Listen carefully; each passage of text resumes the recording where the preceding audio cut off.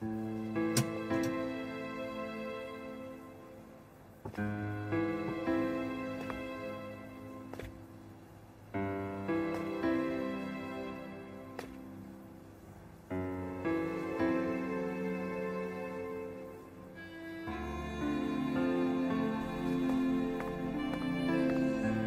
好，打扰一下，先生，您的咖啡。好，谢谢。请慢用。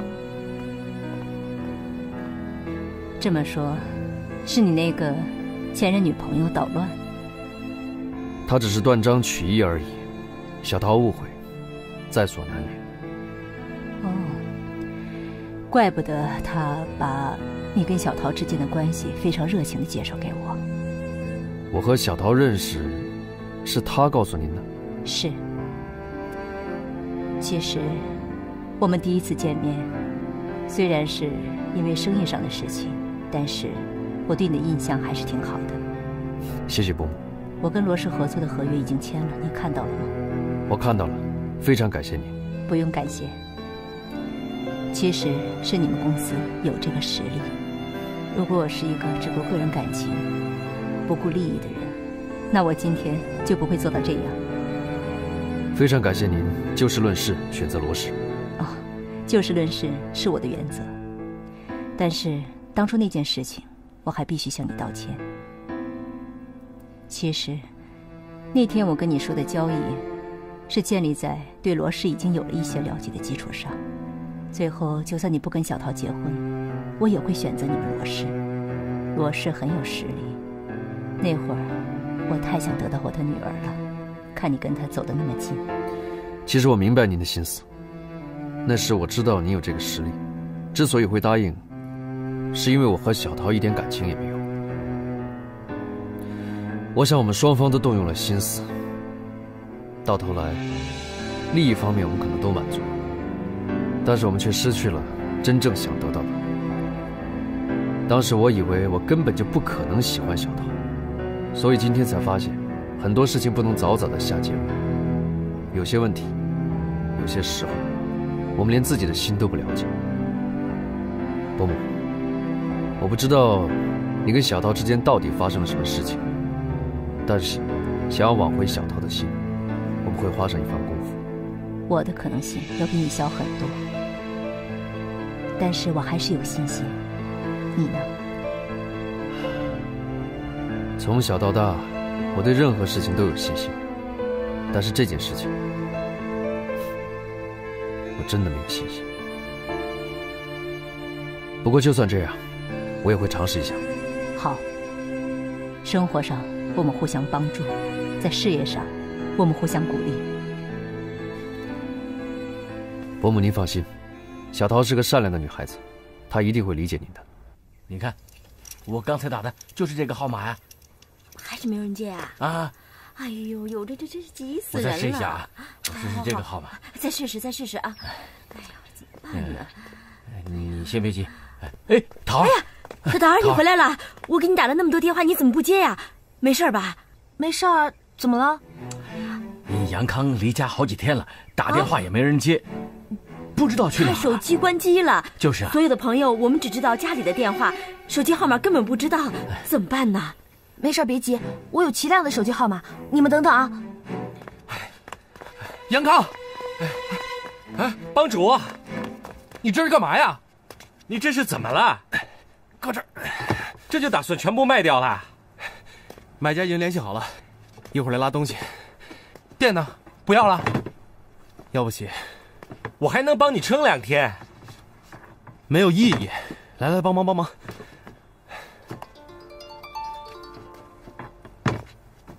帮忙啊！啊，杨康，你前妻接还是不接啊？不接，他肯定跟我爸妈在一起。跟你爸妈在一起怎么了？就是呀，哎，他怎么给我打不给你打呀？我关机了，我打算跟家人脱离关系。啊？他们不接电话，应该是在一起的吧？否则齐良没有理由不接我电话的。那怎么办啊？啊？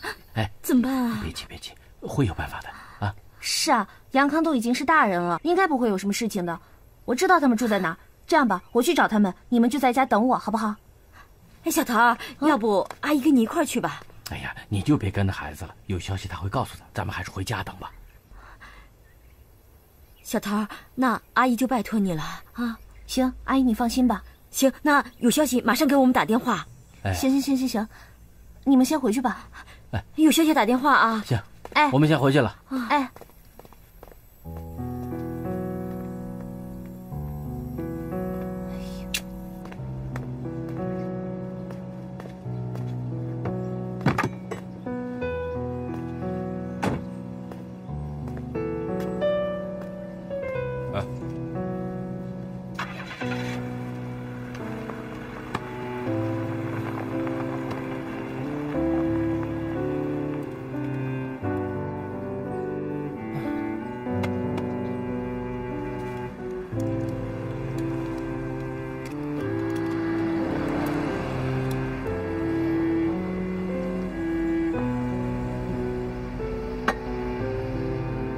哎，别喝了啊！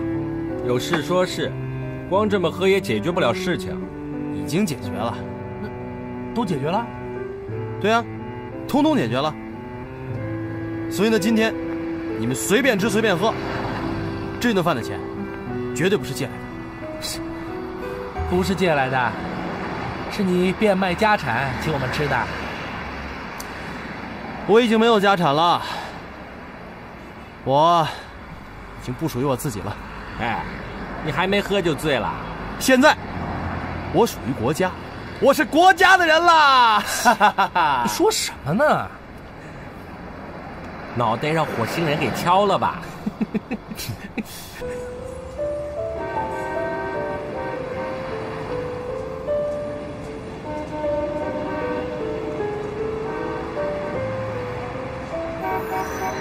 我怎么觉得他快哭出来了？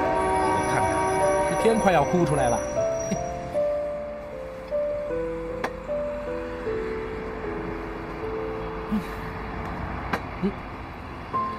去哪儿啊？尿急，肾不好，才喝几口。你肾好，你是帮主，你肾都比我大啊！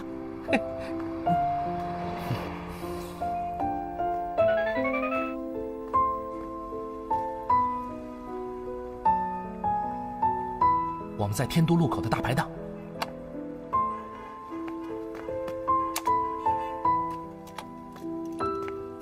来，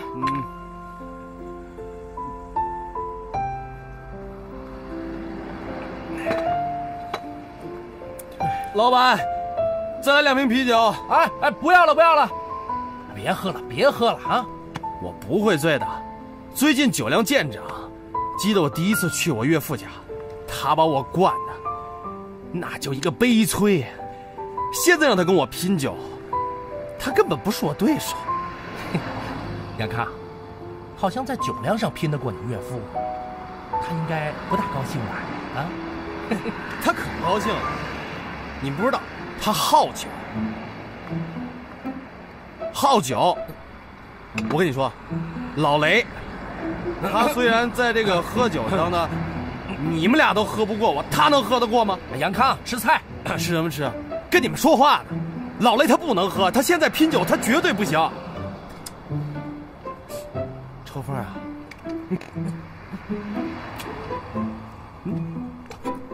我跟你们说，那个老雷，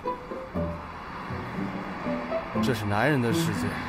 嘘，杨康，嘘，妈啊！我现在是有老婆的人，不对，我是有前妻的人。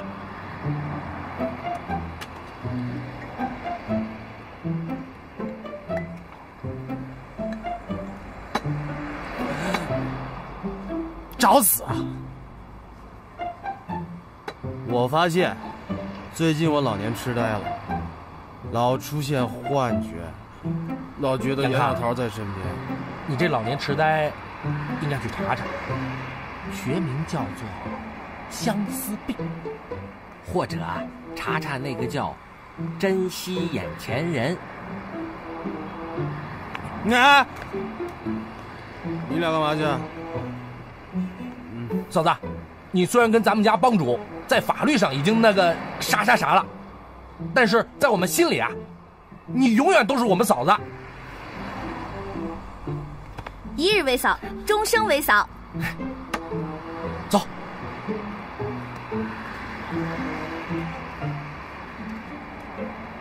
我是货真价实的地球人，不必怀疑。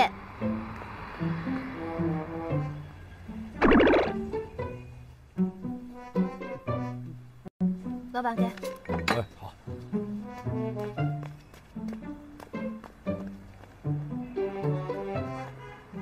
发什么呆呢？赶紧回去吧。你怎么知道我在这里？巧遇呗。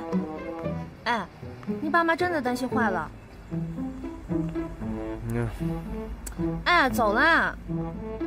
你走吧，我们不同路。走吧，走吧。姑奶奶，我亲自找上门，你还拽上了是不是？我知道，你肯定是遇上麻烦了。不过生活不就这样吗？一会儿你找麻烦，一会儿麻烦找你，这找来找去，不就成了生活全部了吗？你今天跟我说了什么，我都不会跟你走。谁要你跟我走啊？是你爸妈拜托我。我代他们谢谢你。再见，不，再也不要见。梁康，你跟我耍酷是不是？我没那心思。那你有什么心思？说来听听。不想跟你说。那你想跟谁说？谁也不想。你走吧。这样吧，我们交换一个条件。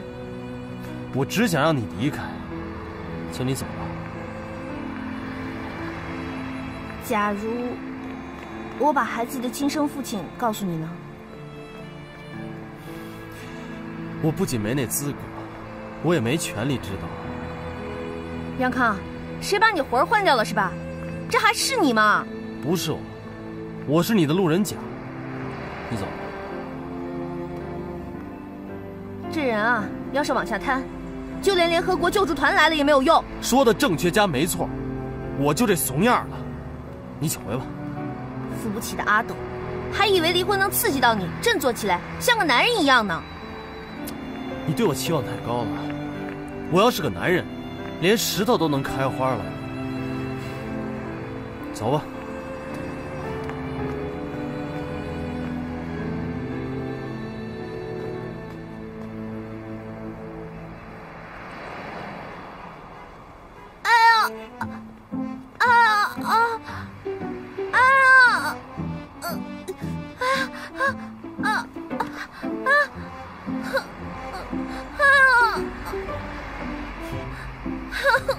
哎，姑娘，你怎么了？哎呀，我肚子疼。肚子疼，那我扶你去医院吧。哎呀啊！小心啊！哎，怎么了？哎，怎么了？对，你怎么了？我肚子疼。那怎么办？跟去医院吧。走。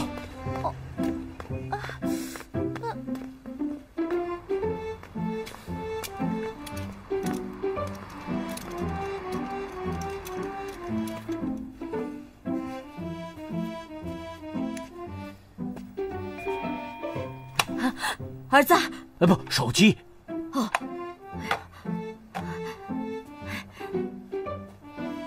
是小涛发的吗？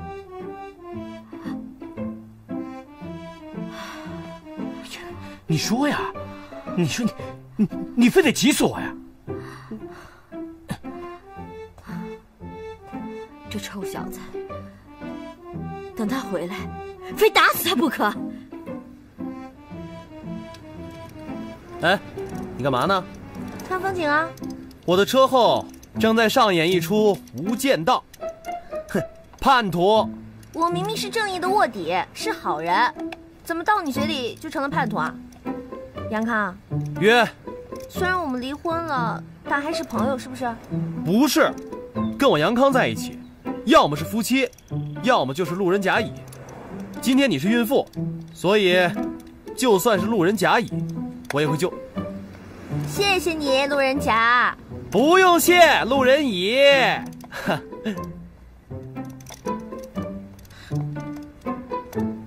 坐好了，下坡啦！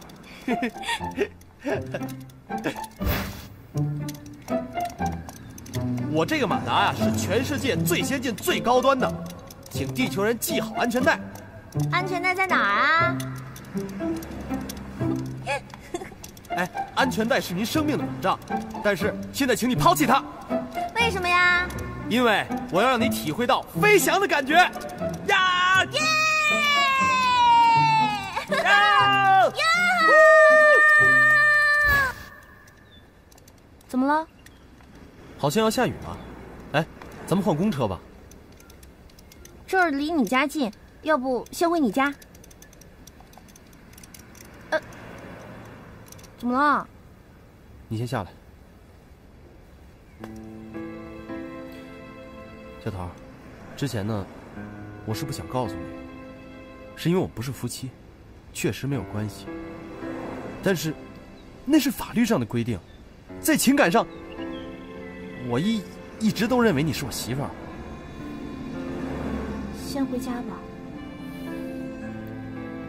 我是不会回去的。不管发生什么事情，你都应该替你爸妈着想啊。我就是替我爸妈着想，我才不能回去。到底出了什么事情？你连你爸妈都不顾了？不是不顾，反正我跟你说什么，你也没必要知道。以后呢，好好过日子。等我回来了，你要是再给我机会，我一定。这招不能总使吧？咱们的错误呢？之前看是个错误，现在看是件好事儿。总之，你不会有麻烦。大哥，哎，我说你这戏怎么演得越来越逼真了？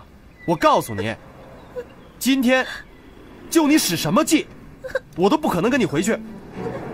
小桃，你不会来真的吧？小桃，小桃，来，咱们去医院，走。原谅我曾犯的错，我会一直为你等待。媳妇儿，你还能坚持吗？能。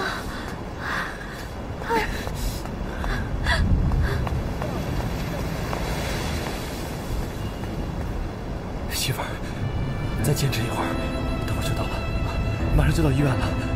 大哥，在，我在。我会不会这么死了？别胡说，你是谁啊？你是雷小桃，打都打不死的。万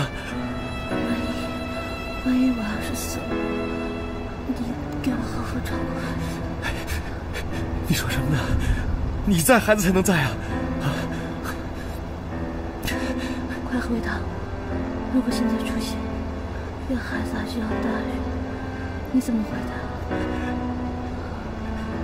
都什么时候了，你还能想问这个？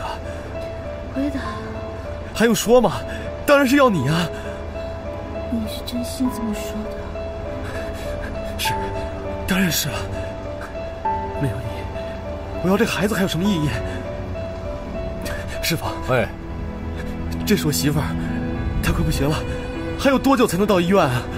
是你媳妇儿啊，我看出来了。年轻人别着急，马上到啊。师傅，我不是他媳妇儿，我是他前妻。嘿，看上去年纪不大，这阅历倒还蛮丰富的吧？师傅，麻烦您看快点，谢谢您了。好嘞，坐好了啊。大哥，我肚子疼。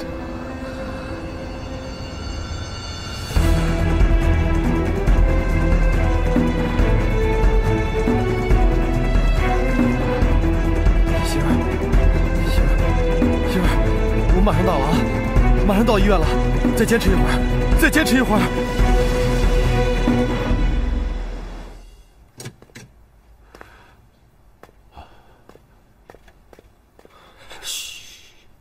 怎么回事啊？没事，已经没事了。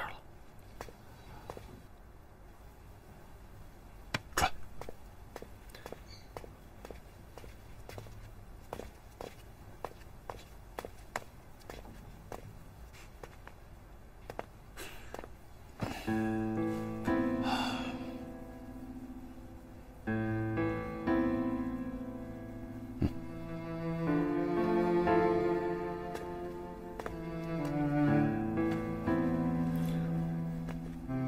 门的时候还好好的，怎么回事啊？医生说太累了，让他好好休息一下。那电话里咋呼什么呀？那会儿医生说的也吓人，不过现在好了，没事了。哼，你看，那么大的人了，还玩什么离家出走？哼！唉，行了，这没你事儿，你走吧，小桃由我照顾吧。岳父，伯父，今晚就让我陪小桃吧。凭什么呀？因为明天我要去很远的地方，都不知道什么时候回来了。你要出国啊？要是出国就好了，想回来就回来。哼，你可真行，越是用得着你的时候，你越远走高飞。那不是没人需要我？少装！哼，这大人我养了20多年，我接着养，我也认。我凭什么帮你养孩子？您承认孩子是我的？有的我不承认吗？啊，都快当爹的人了，孩子们不着调。哼，岳父，您再给我一次机会。哼，你不是要走吗？你不是要远走高飞吗？那不是因为没有牵挂吗？这上有老，下有小，我上哪儿去啊？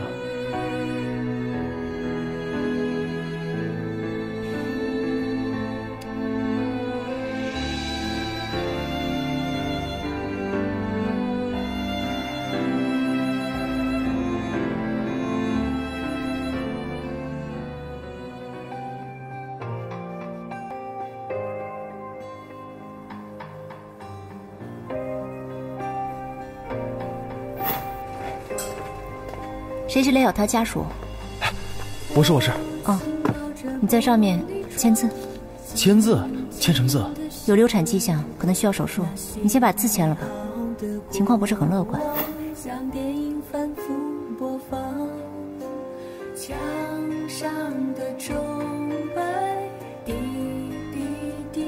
能不能让我见他一下？我想征求他的意见。他说你是孩子的爸爸，让你做主。签字。哦。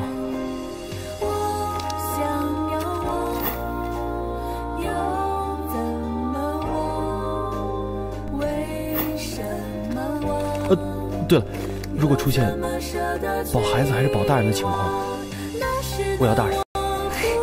妊娠2个月还没到，不存在这个问题。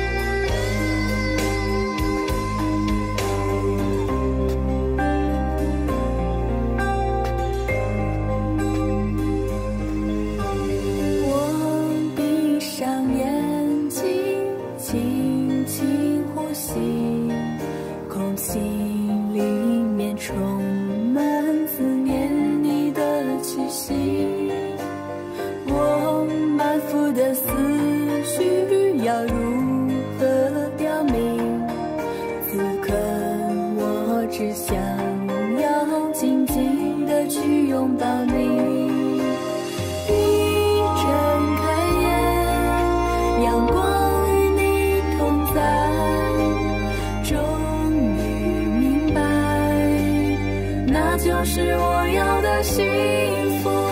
那时的我不懂得爱，推开你，拒绝你的光。原谅我曾犯的错，我会一直为你等待。什么？不过已经没事了啊，没事了。小罗，你是伯父心目中最完美的女婿。可是伯父没这命啊！我才刚开始追求您女儿，您这么快就对我失去信心了吗？这不是信心不信心的事儿，这是命。我不相信命，我只相信我自己。伯父，我先走了。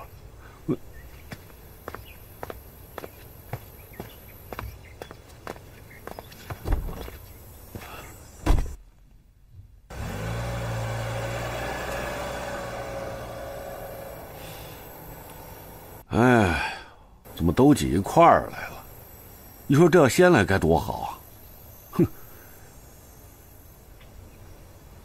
好，看看，开车的这么潇洒。哎呀，那我爸昨晚就知道了。对啊，要不然你一夜没回去，他不得担心坏了？那你告诉他我没事了吗？当然，我跟他说出了一点小事啊，但是我说得很轻。刚才医生说了，幸亏我身体好，养2天就没事了。你可不能仗着你身体好虐待我儿子，听到没？来，喝一口。真不要脸！谁跟你说一定是儿子啊？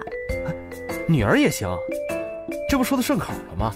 到时呢，我还真希望是个女儿，长成你那样啊。然后呢，我把她的性格培养成我这样。哎，凭什么把她培养成你那样？我性格就不好了？不，你性格太好了。你说你人长得好，性格又好，这不是太完美了吗？这世界上有一个完美的你就足够了。再说了，这孩子呢，不能让他更完美，得让他吸收教育，慢慢的长成自己的完美。你觉得呢？嘿，这一夜没见，大刮目相看了啊。其实呢，我的优点挺多的，就是你跑得太快，没看到。那也是被你气跑的。哼，我现在还没回去，还跑着呢。哦，你等一下啊。哎，去哪儿？我呀，去买手铐，把我的心铐在你的手上。为什么不靠我心上啊？现在你心里早就被另外一个人占据了。那是必须的。哼，等他出来啊，我要跟他一决胜负。如果是个男孩，我就跟他火拼，看看我和他谁对你好。那要是个女孩嘞？那我必胜啊！我跟他火拼 CS。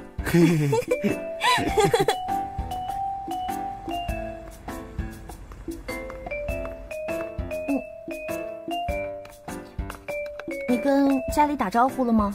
咋了？啊？那他们不知道？不知道，我没敢说。就我妈那脾气，她还不得急得一晚上睡不着觉啊。哟，还心疼你妈啦？哎，我又不是3岁孩子，有些道理我都懂，只不过呢，自制力不是很强。但是经过这次，没法说，有些感受没法说啊。吃。哎，来，擦一下啊，擦一下。我自己来。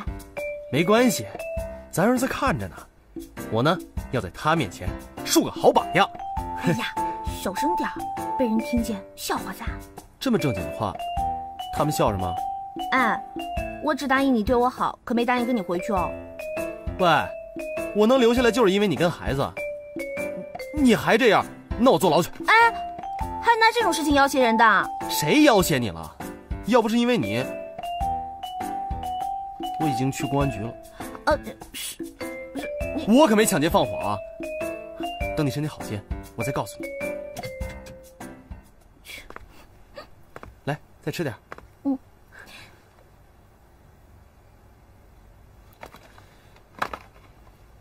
你来干什么？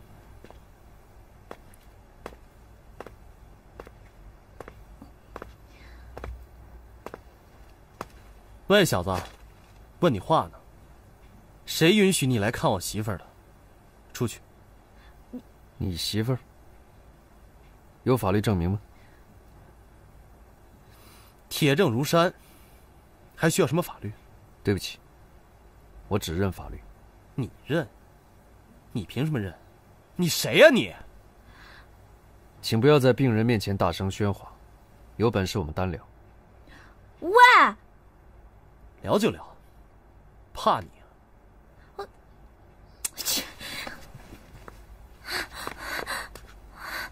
小桃，你怎么样？没事吧？没事了。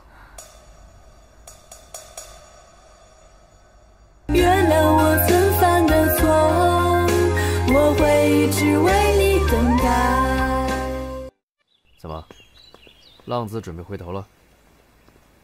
是我的就是我的，回不回头也是我的。谁是浪子？我告诉你，我和雷小桃之间，不是因为谁犯了错的问题，本来就是我们夫妻闹别扭。别扭到要离婚，不简单。那怎么样？离婚只是一个手续，复婚也同样。你就那么轻视婚姻吗？婚姻对你来说只是手续的事情，你这么幼稚，怎么照顾好小桃和孩子？你不会连我的孩子都想养吧？连领养孩子的事情我都能接受，何况是他生的孩子？你太不可理喻了！你怎么能说出这种话？她是我老婆，那是我孩子。是你不要，是你放弃。我没有不要，没有放弃，是因为误会我们才分开。现在误会解决了，我们即将重新在一起，跟你没关系。在我看来，我们好像在同一起跑线上。怎么样？公平竞争？谁跟你公平竞争？他本来就是我的。你的意思是说？我的意思是说，我根本不需要竞争，他是我的就是我的，请你离开。我不太明白，一个即将要被银行起诉的人，会有什么样的能力去照顾老婆、孩子？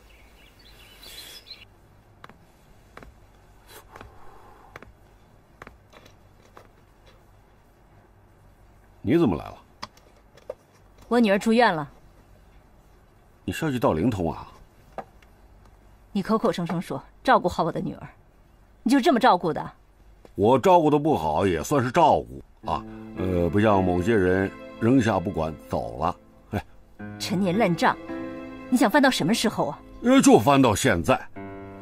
现在情况呢发生了一些变化，原来我以为他跟杨康不可能了，没想到现在两个人要和好了。她一个女人怀孕生孩子，一个人带孩子多辛苦啊，所以这才想起你来啊。现在一家三口在一起，其乐融融，多好。以前我跟你说那些话呢，就等于没说啊，作废。你说的倒是真轻松啊。你也见过小桃了，她的态度你也知道。既然这样，我觉得我们还是按照她的意思办啊。她才多大？她有多少成熟的意思啊？身为大人的你，不好好替她把握方向，还任由她自由发挥。她很懂事儿，从小她就非常独立，很懂事儿。懂事儿？她懂事儿，就把自己嫁给这样一个男人。她懂事儿，就把自己搞得这么狼狈，现在还躺在医院里。雷大富，我告诉你，我没有告你虐待我女儿，已经对你很客气了。既然跟你讲不到一块儿，从现在开始，我要用法律的武器要回我女儿。你居然查我！既然要战斗，知己知彼，百战不殆。你这不是战斗，你这是侵略，是掠夺。随便你怎么理解，最后胜利的是我就可以了。我告诉你，这件事我自己来处理，跟你没关系。我也没说跟我有关。你是不是想跟小桃讲？我警告你啊，我没你想的那么卑鄙。你这人怎么这样？天下美女多的是，你又有钱，虽然长得也不赖吧？啊，为什么非要逮着我老婆不放呢？还逮着个有妇之夫？我说了，我只相信法律，法律证明我要追求的女人是单身。杨康，我真的很敬佩你的勇气，马上就要去坐牢了，居然还敢在这里跟我斗。我从来就没把你当对手，因为你从来就没有资格做我的对手。本来想好好和你较量一回，毕竟孩子是你的，这让你占了极大的优势。但是你就要去坐牢了，我都不用动手指，你就得自动退出。我们等着瞧。我该不会激发你的斗志吧？20万，怎么还啊？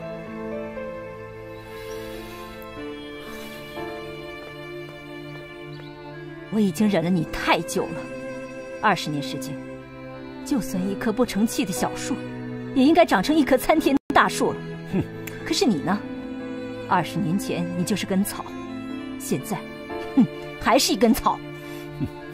你怎么跟女儿说的我懒得去问。但是现在，女儿把我当敌人，这应该归功于你吧？谁让你这么多年一直不出现呢？你有必要说我死了吗？说你死比说你还活着好啊！啊，你想想，我能跟他这么说，你吃不了苦跑了，能吗？你没本事给我创造好的生活，我自己去创造，犯法了？我没说你犯法，我是就事论事，实话实说。实话实说，你敢跟女儿说你赌博吗？你喝酒吗？你打我吗？你说你欠债，让人追到我娘家去吗？你为了抢走我的养胎钱，差一点摔死我吗？行了，我懒得跟你说，要不是为了我女儿，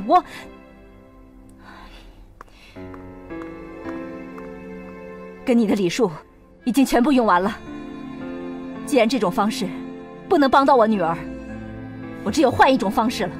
这么多年了，你当年的脾气怎么一点也不改改？哼，我的女儿雷小桃是很有主见的，她不希望别人来改变她的生活。那是你没本事改。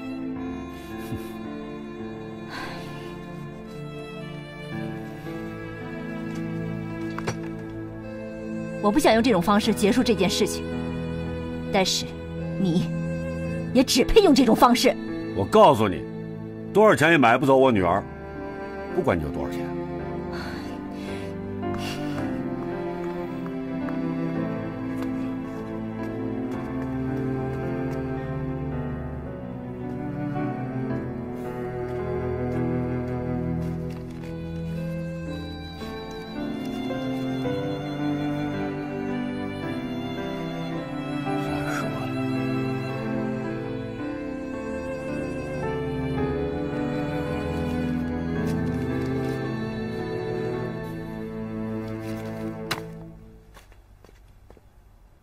杨康呢？不知道。你们不是一起出去的吗？是啊，然后我们一个奔东，一个奔西。我们本来就不是一路人。你该不会是给了他一大笔钱，把他逼走了吧？你是电视剧看多了吧？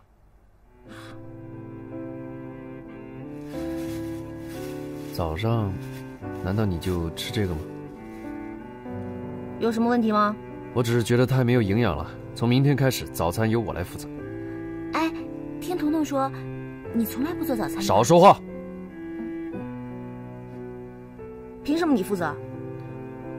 就这么定了。凭什么你就这么定了？罗伊，你也太自以为是了吧！在你做了那么多卑鄙事情之后，你还……哎，他做什么了？嘘。等这件事情结束之后，我会跟你解释的。但卑鄙这个词，不是用在我身上的。你就是卑鄙，卑鄙还被人说了。卑鄙这个词发明出来就是为了形容你的。卑鄙就是卑鄙。你说发明卑鄙这个词的人，怎么就知道世界上有这么一个卑鄙的你呢？你还在恨我？恨，谈不上。我怎么会恨一个小人嘞？大人不计小人过嘛。那你的意思是说，已经原谅我了？多多，在将眼前这个小人拉出去埋了，活埋。这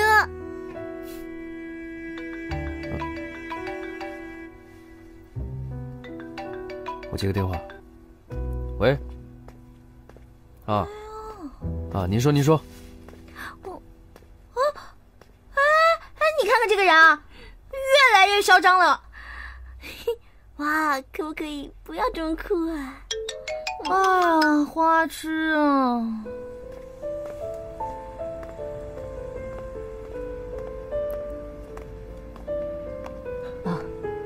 罗毅啊，伯母，真是幸亏你告诉我这个消息，要不然我真没办法狠下心跟他爸说清楚。怎么，真的要走法律程序了吗？他一个人在吗？对，我现在下来买点吃的。哦，东西我都带了，好，不用买了。谢谢。伯母，我们走吧。伯母，他现在身体不太好，是不是先不要说这些事？我不说，今天就过来看看。他现在还是很抗拒，跟他说什么事情，他都听不进去。我放了东西就走。